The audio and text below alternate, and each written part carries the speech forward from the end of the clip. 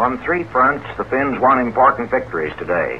But in the far north, Russian tanks and mechanized columns, aided by bombing planes, drove them out of their positions at Pitkäjärvi and in full retreat to the southward.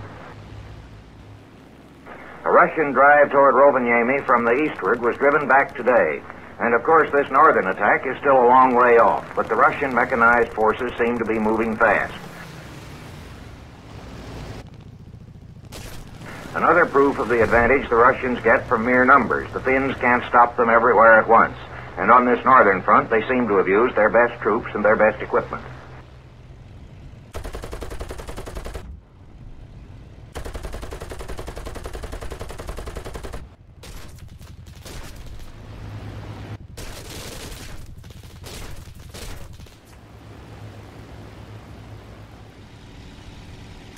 On the Karelian Isthmus, Russian assaults were again repulsed. The Finns say they destroyed 36 tanks today and a total of 212 since the war began. But the Russians still have about 5,000 left.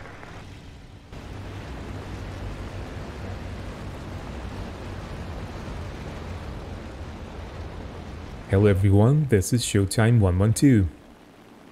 When the Winter War began in 1939, the Finnish Air Force operated a very small number of fighter aircraft, the most modern of which was Fokker D-21.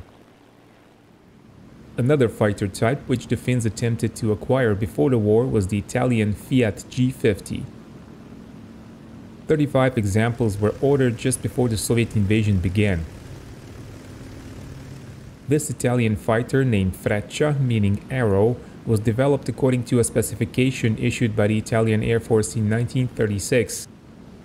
Although the same specification also resulted in a superior Mach-E C-200, the Fiat G50 was ordered along with it as a safety backup.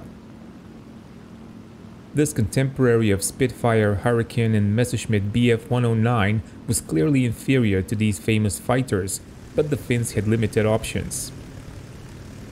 Although relatively maneuverable, G50 was underpowered with 840 horsepower engine and underarmed with two 12.7mm synchronized machine guns. The first 14 examples of the Italian fighter only arrived to Finland in February 1940. Germans certainly contributed to this delay by not allowing the shipment to go across their territory, so they had to be shipped by sea. Germany at the time was allied to the Soviet Union. Once they arrived to Finland, G50s were issued to No. 26 Squadron, previously flying Gloster Gladiator biplanes. In one of our previous videos, we talked about the leading Finnish Gladiator ace, Oiva Tuominen. If you missed that video, click on the recommendation link.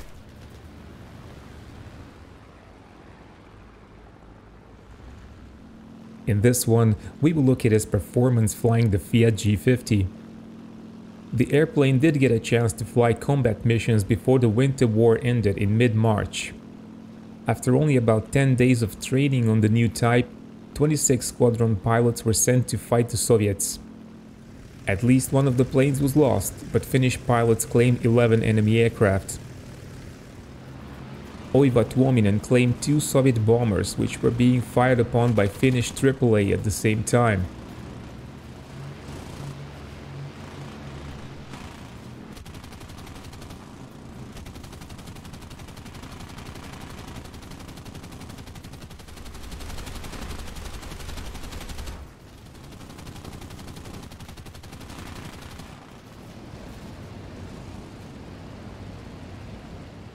The 2 bombers were credited to the ground units, and even though Tuominen wanted the wrecks to be examined to determine who had shot him down, his squadron leader refused.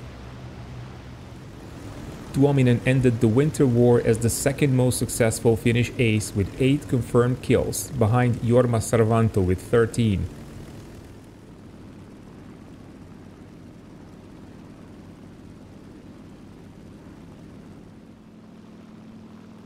German invasion of the USSR triggered the renewal of hostilities between Finland and the communist country in June 1941. This is known as the Continuation War. Oiva Tuominen used the armistice period to get acquainted with his new aircraft.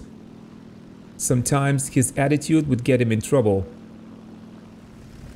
For example, he was reprimanded for flying inverted over a lake at wave tops. This was dangerous as the Fiat engine would leak water and fuel while inverted, risking fire.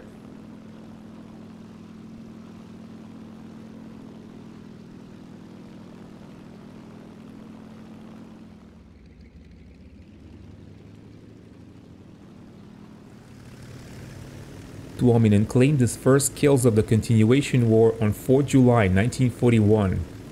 He was based at Joensuu, and his flight of G-50s was scrambled at about 11 o'clock to intercept Soviet bombers. Right after takeoff, Tuominen broke from the formation, sensing where he could find the enemy.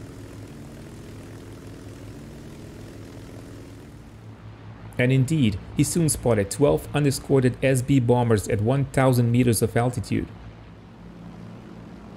His Fiat didn't have a radio, so he couldn't inform the other pilots in his flight.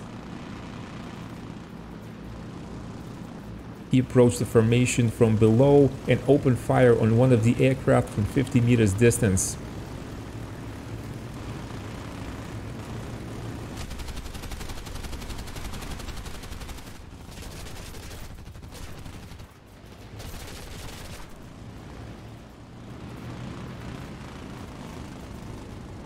The Soviet bomber caught fire and dived.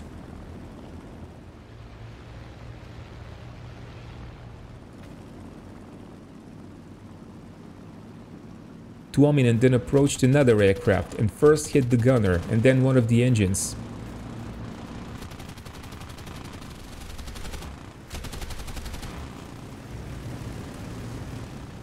His own plane was hit by a gunner from another SB, but Tuominen continued hitting his victim until the plane dived away with burning engines.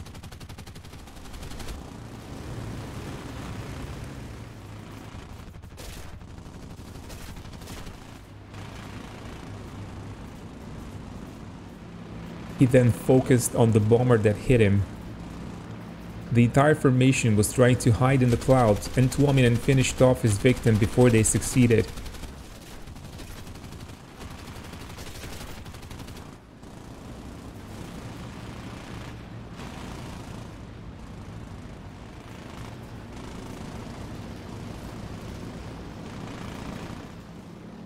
He kept pursuing the formation and waited for them to emerge out of the clouds. He attacked a fourth SB and damaged its engine.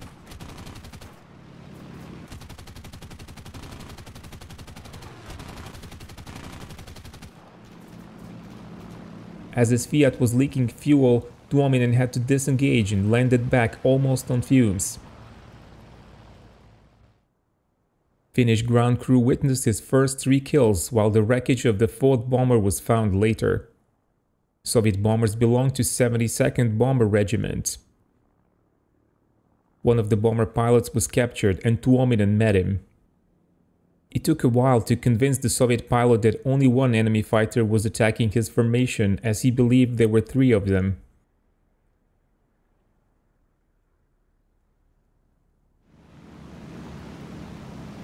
Another opportunity for Tuominen to increase his score came on 14 July during a patrol in Karvala area. He spotted 3 SB bombers at 1,800 meters and attacked them. He first damaged one of them and then finished it off after they made a turn.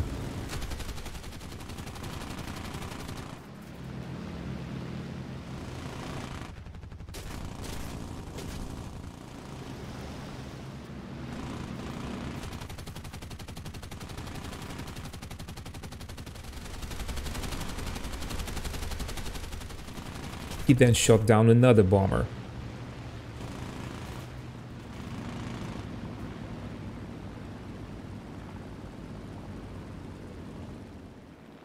Three I-16 fighters appeared but quickly disengaged.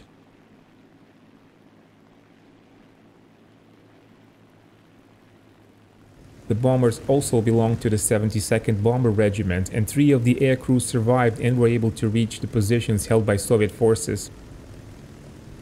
Tuominen was promoted to warrant officer on 23 July. and on 30 July he claimed 2 more SB bombers. These, however, were not confirmed since there were no witnesses. On 1st of August, he claimed an I-16 fighter. This kill was confirmed, and the enemy fighter probably belonged to the 7th Fighter Regiment.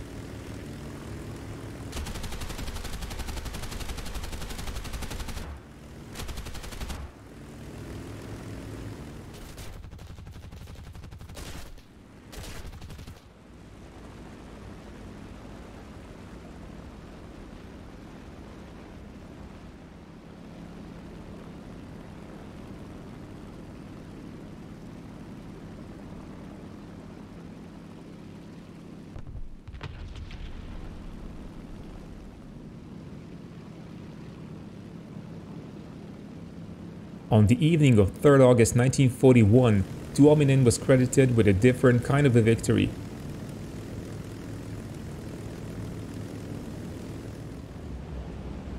He and Lauri Sihva encountered 3 Soviet MBR-2 flying boats.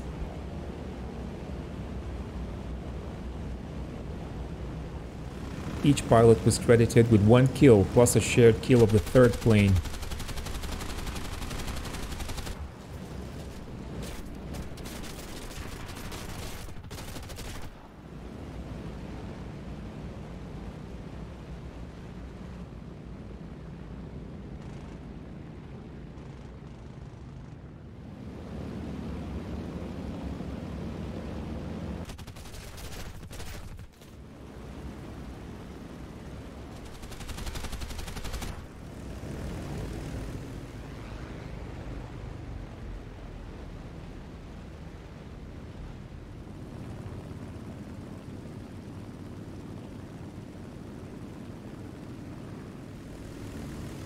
On 5th August, 6 Fiat G.50s were scrambled to intercept a group of Soviet fighters attacking the Finnish front line.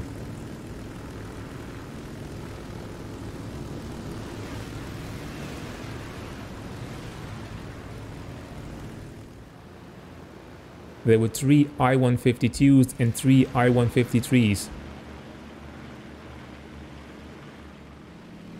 The I-152s were all shot down, and Oiva Tuominen claimed one of them.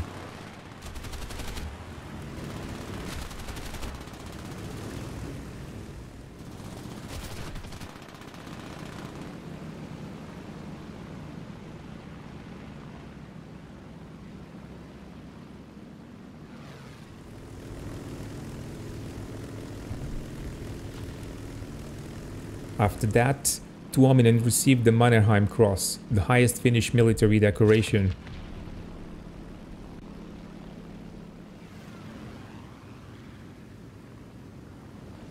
On 3rd September, a flight of 4 G-50s was flying a combat air patrol over the Finnish troops advancing towards Svir River. Finnish pilots were Oiva Tuominen, Onni Paronen, Lauri Sihvo and Karl-Erik Brun.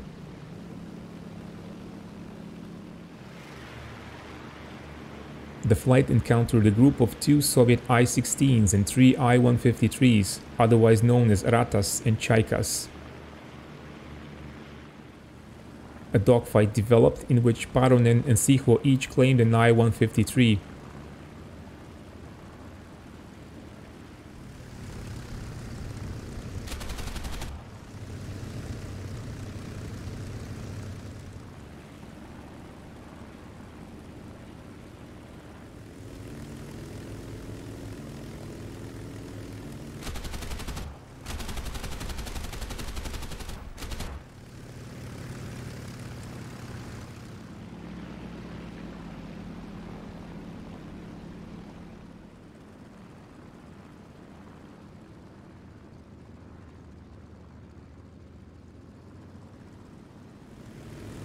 Tuominen shot down 1 I-16 and shared another with Paronen.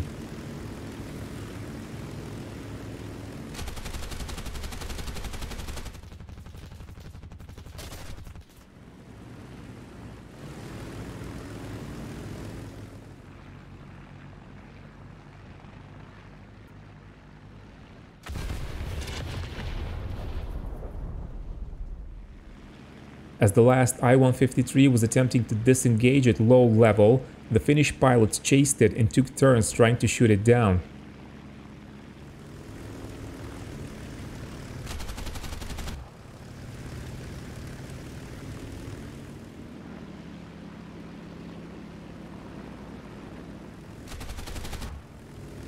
Brun was the one that finished the Chaika off and the plane crashed.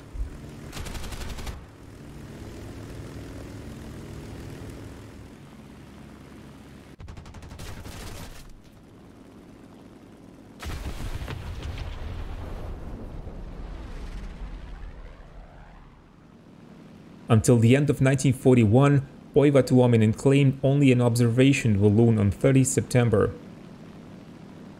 The G.50s of his squadron were grounded for long periods of time because their engines were worn out and could not be replaced fast enough.